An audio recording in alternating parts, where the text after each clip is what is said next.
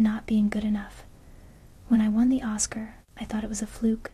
I thought everybody would find out and they'd take it back. They'd come to my house, knocking on the door. "Excuse me, we meant to give that to someone else. That was going to Meryl Streep." You think, why will anyone want to see me again in a movie? And I don't know how to act anyway, so why am I doing this? Do you feel as though you aren't good enough? Guess what? You're not the only one. The other day, I wrote the following to a fellow blogger. There are a lot of topics I could write about, but there are already so many books out there. Sometimes I'm like, what's the point? He replied, I know the feeling of, what's the point? Everything worth saying has already been said, and who am I to write about it anyway? What have I achieved so far? Well, I guess it's natural. Good to know that we're not the only ones struggling. Whether or not you're aware of it, millions of people feel the same way. The feeling of not being good enough alone must have killed more dreams than anything else. And who has never felt that way? Here is a non-exhaustive list of how I felt in my life. I'm not a good enough writer. I'm not charismatic enough. I'm not competent enough. I'm not confident enough. I'm not courageous enough. I'm not disciplined enough. I'm not good enough at public speaking. I'm not handsome enough. I'm not inspiring enough. I'm not interesting enough. I'm not making enough money. I'm not muscular enough. I'm not patient enough. I'm not perseverant enough. I'm not proactive enough. I'm not productive enough. I'm not smart enough. I'm not taking enough action. I'm not tough enough. I'm not working hard enough. My English isn't good enough. My Japanese isn't good enough. And my memory isn't good enough. And I could go on. People who feel they aren't good enough tend to have low self-esteem. They focus on what they aren't good at while filtering out all the things they are good at. Try complimenting them, and all you'll hear is, it's no big deal. Worse, they may even think you're being polite or trying to manipulate them. These people have a hard time accepting compliments. Instead of a simple thank you, they return the compliment or downplay their role. Perhaps you're acting the same way. See if you do one of the following things when receiving a compliment. 1. Dismiss the whole thing as being no big deal. Anybody could have done it. 2. Talk about all the things you did wrong while explaining what you could have done better. 3. Try to return the compliment. Thank you. I think you did a fantastic job too. Notice your inability to accept a compliment 100% in the 3 cases above. You may not only brush off your accomplishments, but also magnify every single of your failure to reinforce the case you aren't worthy. You keep a long list of your failures, unwilling to let go of them as they fit your story. Who would you be if you were no longer the man or woman who's never good enough? As strange as it may seem, there's something scary about that. At least, the certainty of not being good enough gives you some comfort. Imagine what would happen if you released the hold you have on your story, try something you've always wanted to do, and fail. What you suspected for a long time would become true. You aren't good enough. Or worse, what would happen if you were to succeed? How would that fit into your story? Remember, your brain is biased towards negativity. Adding your own bias will certainly not help you feel good about yourself. The fact is, you do most things well. Although a lack of experience, interest, or talent may explain why you aren't doing as well as you would like to in certain areas, it has nothing to do with you not being good enough. How to use the feeling of not being good enough to grow? Not feeling good enough is a sign of low self-esteem. Many people experience low self-esteem in various degrees. I certainly do. For some, every single thing they do is insufficient. For others, they feel inadequate only in certain situations or areas of their life. Wherever you are on the self-esteem spectrum, you can probably benefit from a boost in your self-esteem. Identifying what triggers your feelings of inadequacy. The first step is to find out what triggers these feelings. What thoughts are you identifying with? Which areas of your life are concerned? Take a few minutes to write down the following: the situations in which you feel like you aren't good enough, and the thoughts you identify with, your story. Keeping track of your accomplishments. The second step is to keep track of your accomplishments. Not feeling good enough often results from the biased view you hold about yourself. You focus on your shortcomings, failing to acknowledge your successes. People with healthy self-esteem tend to look at themselves in a more objective way, acknowledging both their shortcomings and their strengths. To improve your self-esteem, start acknowledging all the things you're doing well. The following exercises will help you do that. Exercise 1. Create a win log. One of the best ways to acknowledge your accomplishments is to write them down. For this exercise, I encourage you to use your dedicated notebook. 1. First, write down everything you've accomplished in your life. Come up with a list of 50 things. If you run out of things, write smaller accomplishments. This will help you realize how much you've already accomplished. 2.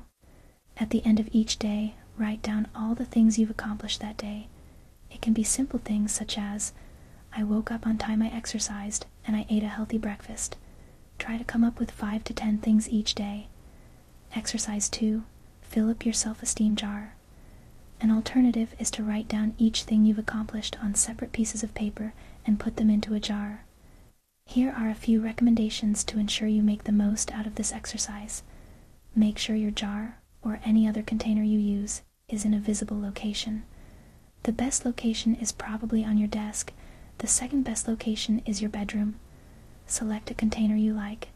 Choose a design you're fond of. It's all about your self-esteem, so anything that makes you feel good is advisable.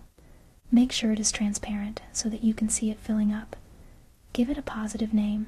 For example, my self-esteem jar, declaration of love to myself, etc. Write your accomplishment on a paper you love. For instance, use different colors so that when the jar fills up, it creates something pleasant to the eye. One idea would be to use origami paper. Write with your favorite pen. The idea is to show more respect towards yourself by acknowledging your multiple accomplishments. Exercise 3. Create a positive journal. You can also create a journal to write down every compliment you received that day. Your colleague told you your shoes look nice. Write it down. Your friend complimented your hair. Write it down. Your boss told you how well you did at a task. Write it down as well. Don't question the sincerity of these compliments. Always assume they are genuine. The idea is to train your mind to focus on the positive things that happen in your life. They are happening whether or not you acknowledge them. Here is how to make the most of that exercise. Buy a notebook you like. Personalize it. Add stickers. Draw something. Add pictures. Or use different colors. Don't want to do any of this stuff? That's fine as well. It's your journal. Keep it with you. Carry it with you, and look for new compliments to add to your amazing collection. Optional. Review it every day. Go through old entries and mentally thank people who complimented you. You can say, thank you asterisk insert name asterisk, I love you. Feel free to read the old entries in the morning, in the evening, or both, or whenever you feel like it. It's up to you. Again, this is your journal. These are just suggestions. Whatever works for you. Learning to accept compliments. Chances are you have difficulties accepting compliments. Do the following sentences look familiar? It's never a big deal. Everybody could have done it. It's because so and so helped you. I could have done it better. Here is a great reason why you should accept compliments. Because the person who made the compliment wants you to receive it, not to flush it down the toilets. Imagine you just gave a gift to someone. How would you feel if that person, after opening the box, dropped the gift to the floor, stepped on it, and threw it away? You won't like it, would you? Sadly, that's what we often do when we receive a compliment. When we refuse to accept a compliment, we are disrespecting the person who went out of their way to deliver it.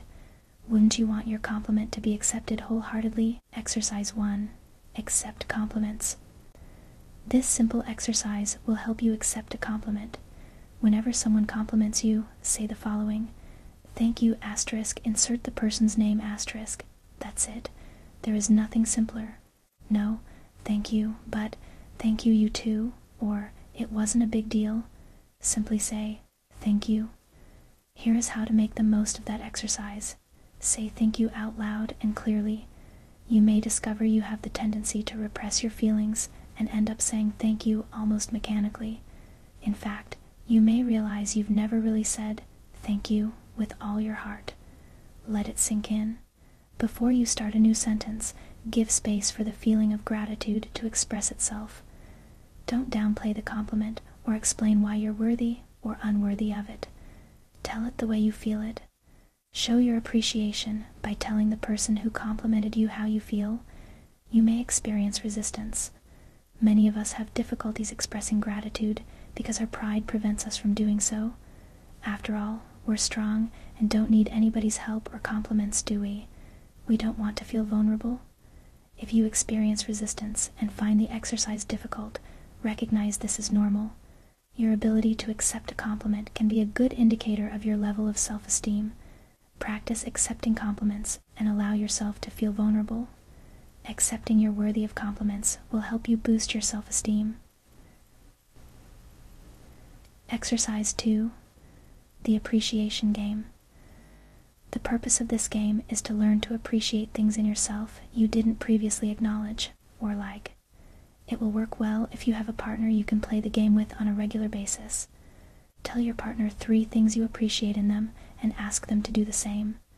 Be as specific as possible and don't worry about coming up with big things. Here are some examples. I appreciate that you prepared breakfast this morning even though you were in a rush. I appreciate that you picked up the kids today. I appreciate the way you always listen to my problems after work. To go further, self-esteem is a complex topic. It affects a lot of people and is often misunderstood. Overcoming low self-esteem takes time and effort. If you regularly feel you aren't good enough, I encourage you to refer to the following books.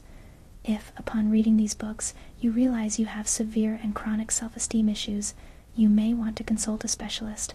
The 6 Pillars of Self-Esteem by Nathaniel Branden, Ph.D. Breaking the Chain of Low Self-Esteem by Marilyn Sorensen, Ph.D.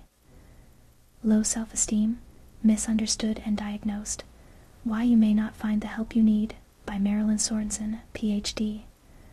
Below is a brief summary of some of the main ideas in each book.